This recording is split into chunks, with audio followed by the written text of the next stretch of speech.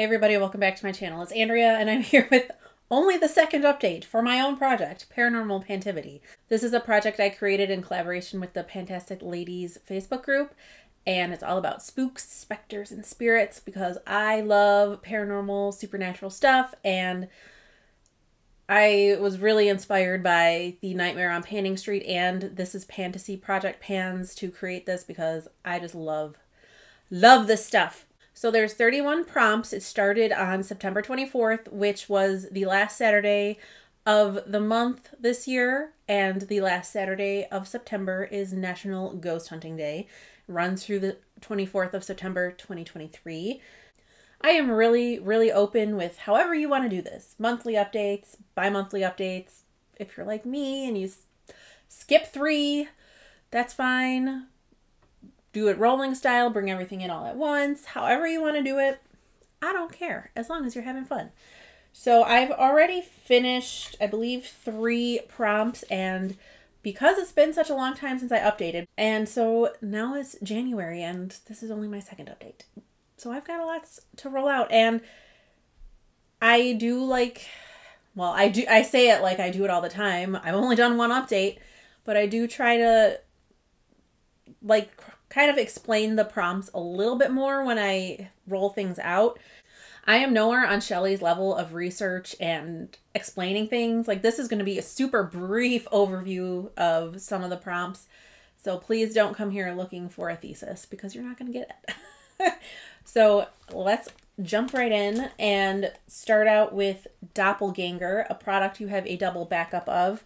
I have 2 of these NYX, the Marshmallow Primers. Like, they sent me 2 on accident. I only wanted 1 and they sent me 2. So I've been working on this to finish, obviously. I've used it 6 times. There's still quite a bit in here. I don't know how I feel about it. Like, it's not, primer-wise, it's not bad, but it's so sweet smelling, like cotton candy, and I do not like. I love cotton candy. I do not like the scent of cotton candy, like the fake artificial cotton candy scent. Ugh, I hate it. And that's what this smells like to me. So I will finish it. I will finish up the other one I have, but I don't think this is something that I will purchase a full size of. The next item I was working on was for White Lady, a product that's white or with white packaging. And I have this Dermalogica Daily Microfoliant. This is 4 grams and I used it 12 times and this is done. I thought this was going to take way longer than it did, but maybe I used too much, but if I had a hard time with this only because I had a hard time getting the right amount of product and the right amount of water together, because too little water and it doesn't turn into enough of a paste where you can actually like put it on your skin. Too much water and it like rinses all the little microfoliating beads away. So probably not something I would purchase a full size of, but I was happy to use it. So this is an empty and this is the first prompt that I'm going to talk about. So a White Lady is, as you might be able to tell by the name of the ghost, a female ghost. She's usually dressed in white, shocking, I know, or like a white dress or like a long white nightgown or just a long flowy white garment of some sort. She's usually associated more with rural areas as opposed to like suburban or urban areas, and she's usually connected to a local legend of tragedy, whether it be an accidental death or a murder or a suicide surrounding the loss of a loved one, betrayal by a man. I'm sure everyone is shocked by that one. Or unrequited love. One of the more famous White Ladies is rumored to haunt Newstead Abbey, where the poet Lord Byron lived, and she's supposedly the daughter of a local bookseller who was obsessed with Lord Byron. I don't know how she died, but she's a ghost now, and I guess she can't move on because of her love for him. In many countries, the White Lady is seen as a death omen, or at the very least a harbinger of misfortune. And probably the most common white lady you see in the horror tropes currently are the ones from Japan, like Samara from The Ring, or I can't remember her name, but the character from Ju-on or The Grudge, where they have the long black hair and they're wearing a white dress, like nightgown dress type situation. So those ghosts are the Japanese version of white lady. So that's probably the most common, well-known one version right now, I would say, in my opinion, according to me. So that is the white lady. Next, we have Bloody Mary, a product with a mirror. I picked my Tarte Park Avenue Princess palette, and I wanted to use, each of these like setting, finishing powders 10 times each, and then each bronzer 5 times each. Let's see. On Halo, I've got 8 uses. Enhance. I'm sorry. Every time I hear the word enhance. So my husband works in IT. This is a total tangent, by the way. Just FYI. My husband works in IT, and one of his biggest pet peeves is those shows or in movies when they're working with computers and they and they need to see something super up close, so they just say enhance and it turns into like this perfect crystal clear image super up close. You know, that's not how it works. Not at all. But so that's what I think of whenever I see the word enhance. Enhance. Every time we watch a movie and there's something like that in there, we both look at each other and we both say it just like that. Enhance. Has nothing to do with paranormal, but I just thought it was funny. Okay, and then I've used, with the exception of Carrot, this one, which I've used 4 times, I have gotten my 5 uses on all the rest of these bronzers. I'm actually wearing Angle today. I think it looks pretty. I like Princess Cut a lot because it is the coolest of the 4. It's much more of a contour-y shade, but I like all of them. Deb sent this to me, and I'm super grateful, and I'm really liking it. So I would anticipate that this will be done, or this prompt will be done next month, because I only need 2 more uses on Halo, 4 more on Enhance, and only 1 more on Carrot. So I think I can get that done pretty easily. The next prompt I was still working on is for Screaming Skulls, a Halloween or scary, spooky themed product. For that, I have my Nomad Cosmetics Haunted Europe palette. I just love, I like this palette a lot. Like the color story, the shadows work very nicely, but I mean, let's be honest, I really got it for the packaging because how freaking cool is that? I love it. So, as with pretty much every eyeshadow in this project, this is No Pan Left Behind. I used it once, I think one more time in the past 2 or 3 months, so I'm holding it upside down. This is making it way more difficult on myself than it needs to be. I've used these 2, this one, and this one, as well as everything over here with the exception of this. So I've got 8 shades left in the palette, and this is an 18 pan palette, so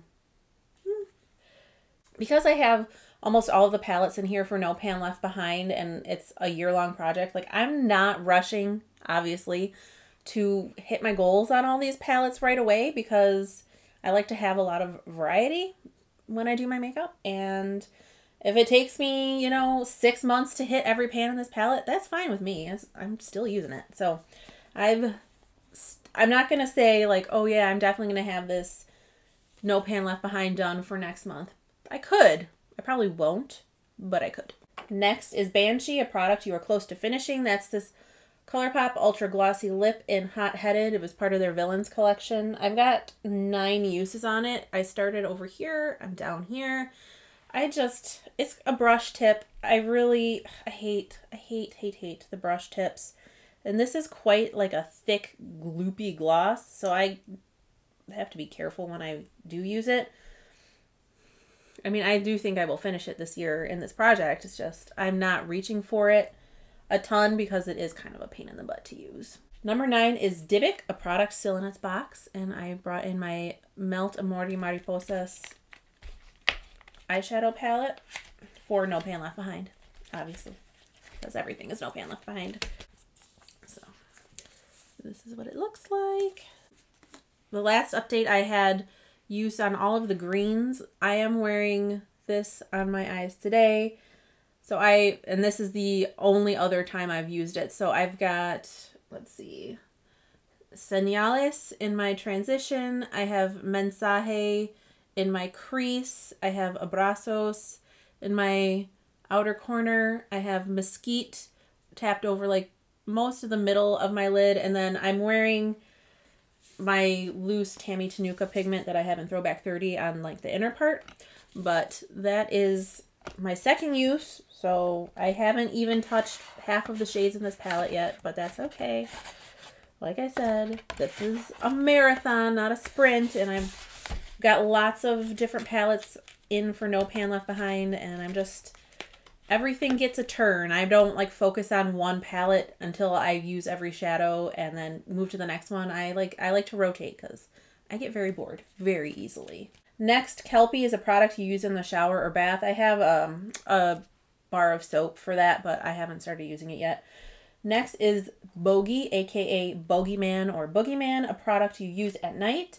I was working on my It Bye Bye Makeup 3-in-1 Makeup Melting Cleansing Balm. I got 43 uses on it, and this is done. This packaging is kind of, I feel like it's kind of deceiving. Like I feel it's just a lot of wasted packaging. It is, how much is this? This is only a 2.82 ounce thing. I thought it was bigger for some reason. That's what she said. So I got this at TJ Maxx or Marshall's or something. This is not, especially having used it, this is not something that I would pay full price for, and it's probably not something I would pick up again if I saw it there.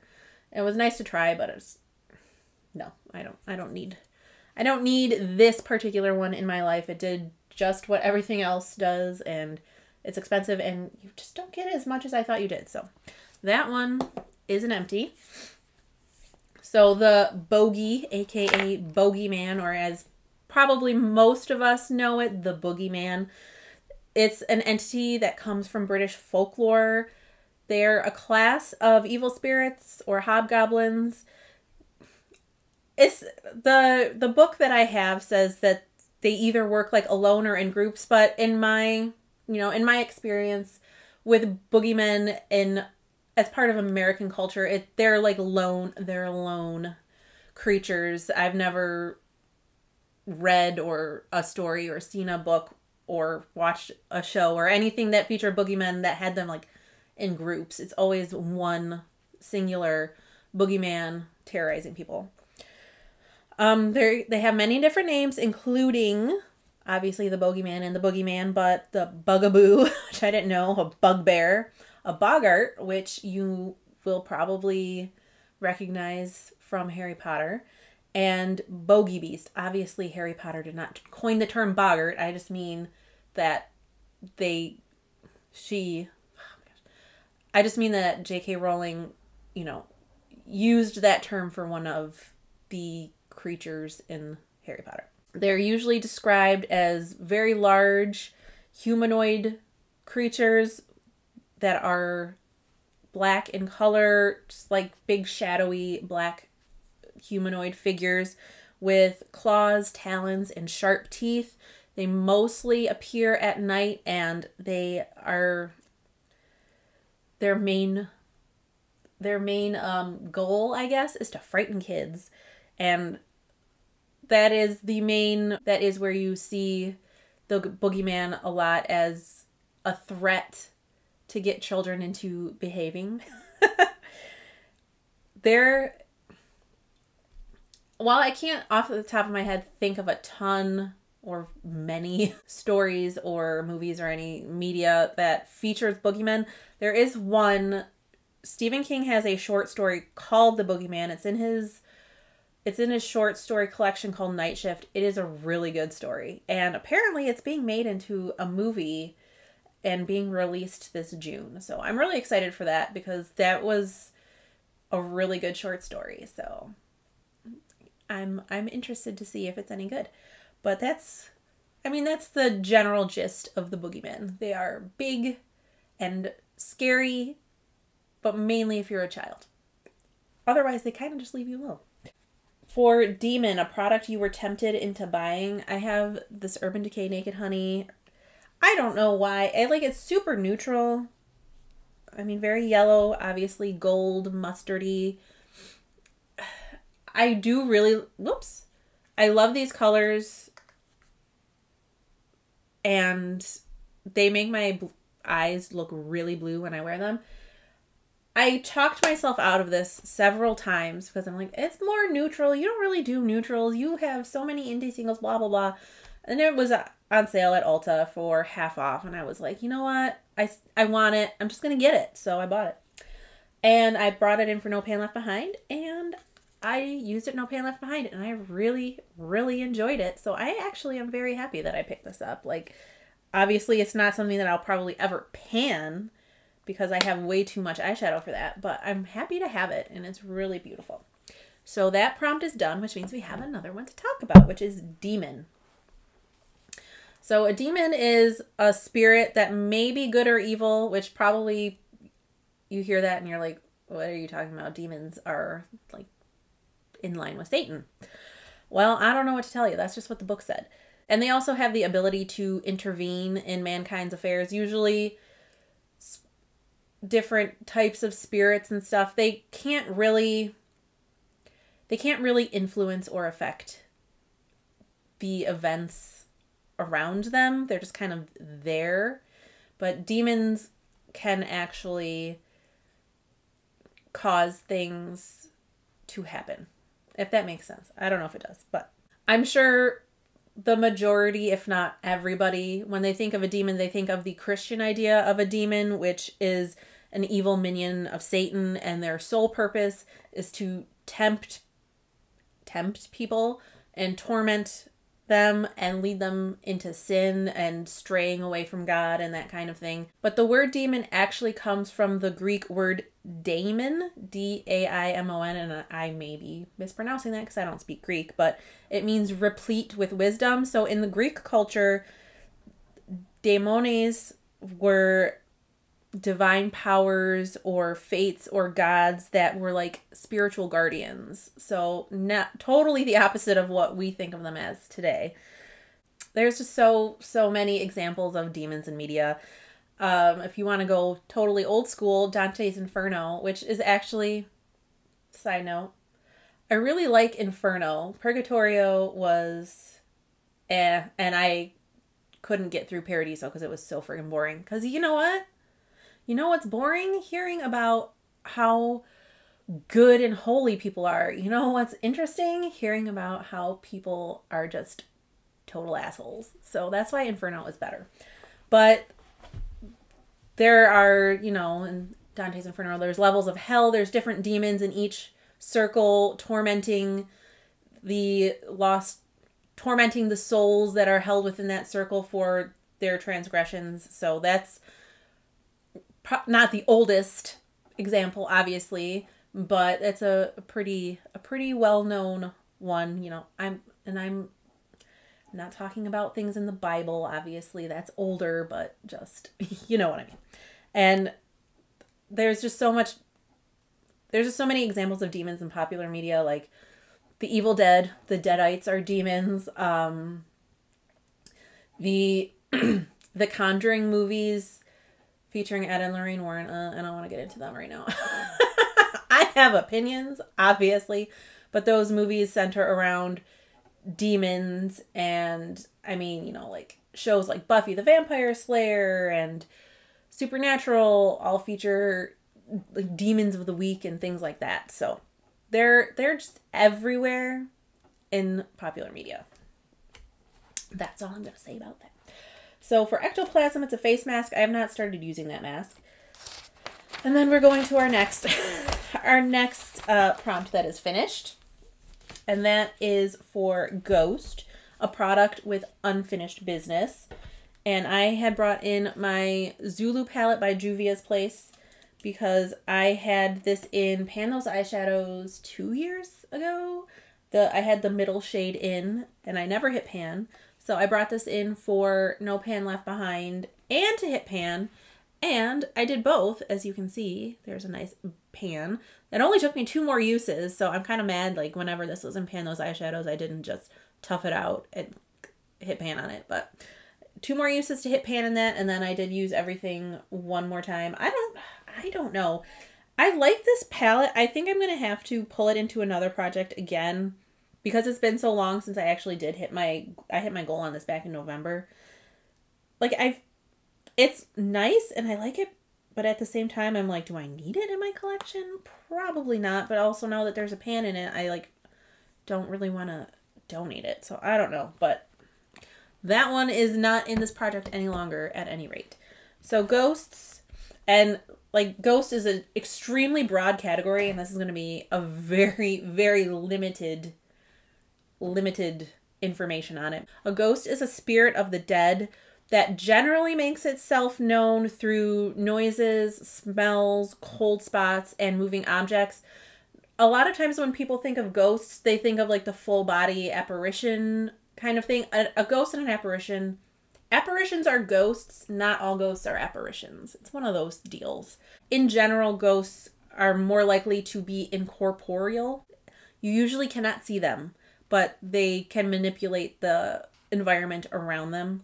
As with any of these prompts, there's going to be almost an infinite number of variations on them throughout every culture, and I don't have time to like go through all of that. So the most basic is a ghost is a spirit who either doesn't realize that it has passed on, or it doesn't realize that its body has passed on and it can move on into the afterlife. It's just kind of like stuck because they're confused. They don't know that they're dead, basically. Or they have some form of unfinished business, usually because, you know, like they're a wrongful death, like they were murdered. They're trying to avenge their murder or have it get solved because it's usually an unsolved murder, or they didn't have a chance to deliver some really important piece of information while they were alive, so they've stayed behind to make sure that information gets imparted upon the correct person, or, you know, just sometimes to fuck around with people. Pardon my language, but sometimes just because they want to. I believe I talked about this in my first update. The movie Poltergeist, those aren't really poltergeists, those are ghosts. So that's a good example of a ghost. So that is that for ghost. Necromancy is a product you haven't used in a long time. I have my Urban Decay Born to Run palette. I've only used 5 shades out of this so far. I don't know. I'm going to wait until I do No Pan Left Behind on it, but I'm really thinking this might actually be a declutter. I just am not, I don't know. It's pretty.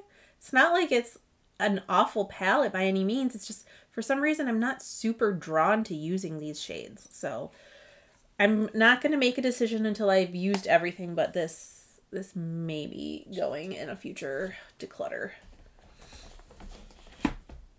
Next, for a Ouija board, it's really I guess it technically really is a Ouija board because it's we and ja, the French and German words for yes, but we Americans, we like to butcher foreign languages, so it's a Ouija board. That is a product with embossing or an imprint. I have my BH Sweet Shop Pistachio palette because they have little waffle cone imprints on them. This is No Pan Left Behind. I have used every shade except for this one, and honestly, it would have been really easy for me to just use the one last shade that I needed, but I was already like, I'm going to have so many rollouts whenever I finally film this video that I need to pull it back a little bit, so I haven't used that one yet. Next is Urban Legend, a product that's too good to be true. I have the Ilia Limitless Lash Mascara because I've heard nothing but good things about this. I know sample sizes and full sizes they can be different, so this was not the worst mascara I've ever tried by any means, but I also didn't really get the hype about it, but I got 34 uses out of it before I felt like it was getting like too dried out to use. So that one is also empty. And then urban legends, as the prompt says, it's a story that's too good to be true. These are stories where there's like a running theme that you can find throughout many, many cultures. It doesn't have to be supernatural, like the old story of like if alligators being flushed down the toilets into the sewers in New York City and like just growing huge in the underground sewers in New York City. Like that's an urban legend. It's not a supernatural one, but there are quite a few supernatural urban legends though. One which I already talked about in my first update, the vanishing hitchhiker, where, you know, you pick somebody up at the side of the road at nighttime and by the time you drive them to their destination, they're no longer in your vehicle. Then there's the weeping woman, or as she's called in like Hispanic or Latinx countries, La Llorona, where she's usually crying over the loss of her children, either because she killed them or they died some other way, but she's like trying to find them, wandering the streets crying. She is also, by the way, another white lady ghost. Or the hook and the dead boyfriend, where the couple is in their car like making out and they're playing the radio, listening to the news apparently. I don't know. And there's a news bulletin about an escaped inmate or an escaped mental patient or something along that nature who has a hook for a hand, and all of that stuff ensues. Or the lost ship urban legend, like the Flying Dutchman is a lost ship urban legend where the ship is reported to be lost and then you see like the phantom ship and there's many sightings of it. So those are all examples of urban legends. Next is orbs, a product that brings light to your face. I have the Makeup Geek Psychedelic Duochrome Highlighter, which is, it might be hard to see because of my lighting, but it's what I'm wearing today. It shifts like a peachy pink. You can't really see it in the pan. There. You can kind of see it on my finger. It's a very pretty highlighter. I really like it. My goal is 31 uses and I've got 4. So mainly because I was really focusing on Champagne Pop and everything else was kind of put to the wayside. Next, for Seance, a product you bought because someone else told you to or recommended it. Where did it go? There it is. I have the lippy that I'm wearing right now, which is the Milani Color Fetish Balm Lipstick because Valerie really recommended it. And I got the shade Roleplay because this is like my color. Why wouldn't I? So I also want to use this 31 times and I have 6 uses on this. Next, for flying, speaking of shipwrecks, lost shipwrecks, the Flying Dutchman, a product you are doomed to pan what feels like forever. I brought in a blush trio because blush takes forever to pan. And this is newer in my collection and I wanted to get use on it. It's the Tartelette Blush in Bloom palette. It's got three very beautiful blushes in here. I am wearing Tulip today. And I want to use each of these 10 times. So far, I have worn Petunia 4, Wild Rose 4, and Tulip 3. So I still got a ways to go on this one. Next, for Afterlife, a product past its expiration date. This is the foundation I'm wearing today. This is my ColourPop No Filter Foundation in Light 55. It got all kind of shooken up. So I don't know. I know I'm below this line because that's where I started. I want to use this 31 times and I've got 11 uses on it. So 20 more to go. I mean, I like this foundation. It's okay. I do want to finish it, but probably not this year because I'm trying to finish too many foundations. But 31 uses will put a good dent in it. So I still got 20 to go on that one. Then the last prompt I'm rolling out, so I'm almost done, people, I swear, is Black Dog, and the prompt is an animal-themed product, and I picked my Clarity Cosmetics Cobra palette. This is what it looks like. It's insanely gorgeous. I love, like, these are just my colors. So No Pan Left Behind, there's, wait, are there 8 or 10 shades? No. There's only 8 shades in here, so that wasn't hard. I'm not going to say it. I'll let you say it, though. So that is the last prompt that I'm actually rolling out this time. So a black dog is a large dog whose appearance is often taken as a death omen. The dog's eyes are usually described as glowing, like either yellow, or if it's more of a demonic black dog, red. And they're sometimes described as headless, but still have the glowing spots where its eyes should be. They're generally regarded as sinister and malevolent. I mean, obviously with the whole death omen thing. But there are a few specific black dogs who have more of a benevolent reputation. And I should also say, like, black dog is a very generic term depending on where you are. And this is mainly in like Europe, mainly in Britain and Ireland and Wales and like that. Their different regions have different specific black dogs associated with them. So while most of them are generally seen as not good, there are a few that are seen as helpful or like kind of guardians. They help nighttime travelers stay on the right path, or they protect them from danger. One example is the Gert dog in Somerset. Probably the most famous black dog in popular culture is actually from Harry Potter as well, Padfoot, which is another name for the black dog in the UK. Obviously, in Harry Potter, Padfoot ended up being like a good dog, for lack of a better term, but it's where that name came from in myth and folklore. Okay, so that is the last prompt that I have to explain today. So then 23, Domovic, a household spirit, a product that's followed you from house to house. I have this Deborah Lippmann nail polish in Mermaid's Dream. I want to use it 5 times. I've only used it once. 24 is Exorcism, an item you want out of your collection. This is the Becca Ignite Liquefied Light highlighter in... Oh, the shade is Ignite. I don't know why I bought this. I definitely don't want it in my collection. I have a 31 use goal on it, and I've used it 23 times. I mix it with foundation. I think I'm only about here. This is going to take me forever to finish. Like, that's why I didn't put it in this project to finish. But God, it is not my favorite. Let me just tell you that. But I am wearing it mixed in with my foundation today because I need to use it on it. So there is that one. Next, for haunting, dupe a product that haunts you or pan a product you regret buying. Do I regret buying this? I don't know why I put this in because I definitely don't regret buying it. Maybe I regret buying it because I bought it and then I never used it. Maybe that was it. It's the BH Cosmetics Lunar New Year 2022 edit because, like,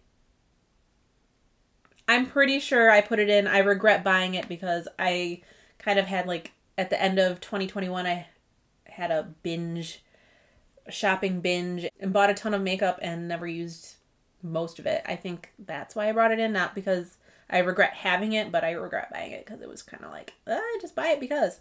But anyway, bringing it in for No Pan Left Behind. And I do not regret having this. This is a nice palette. I've used, let's see, this shade right here called Bling is gorgeous. It's like orangey and kind of peachy, but it's got like this green gold kind of shimmery flip to it. It's beautiful. I wore that one once. I loved it.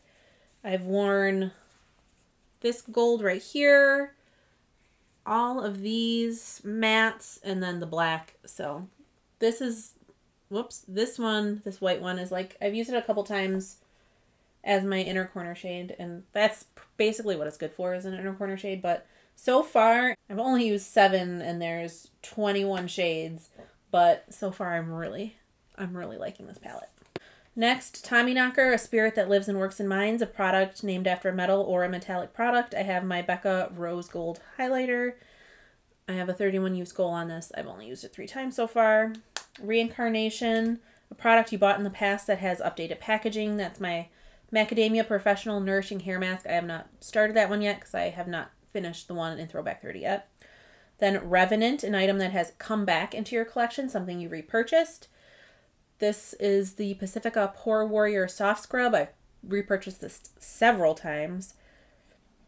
I've got 27 uses on it. This is almost done. Like, I held it up to the light and I'm like, I've got about that much left. So this will be done for next month.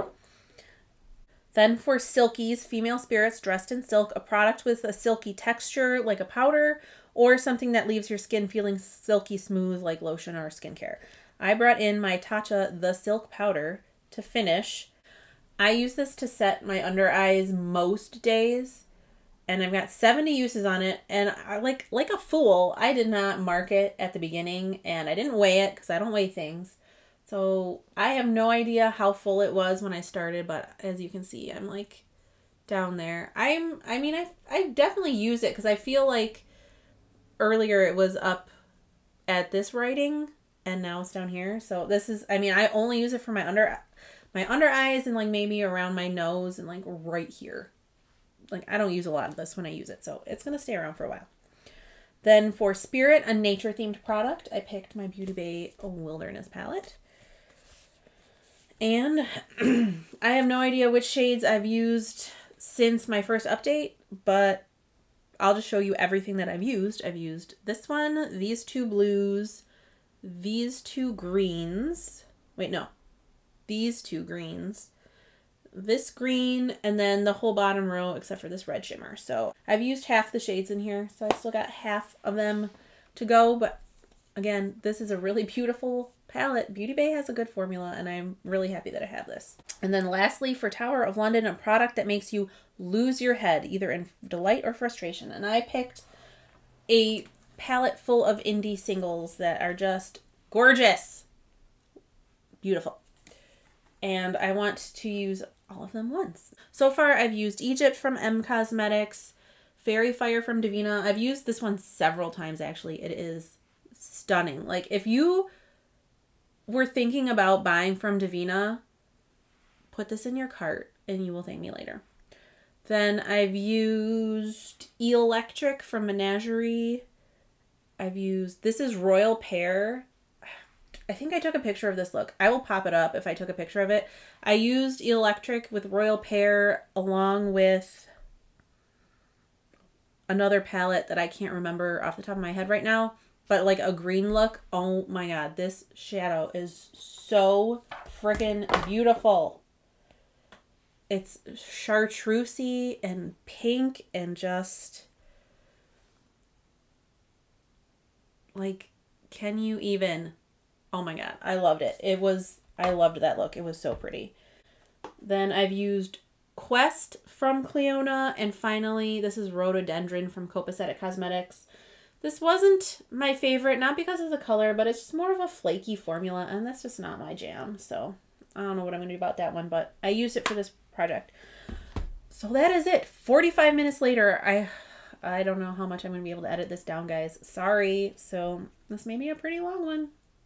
It is what it is. That's what happens when you don't update for 3 months. You got a lot to talk about. But that is it. If you still want to join this project, go ahead. I will leave links for the Fantastic Ladies and the sign-up sheet down below so that you are welcome to join if you would wish. And I just hope you're all having a wonderful day or night. You are staying safe and sane and healthy, and I will talk to you in the next one. Probably, hopefully not as long. Bye.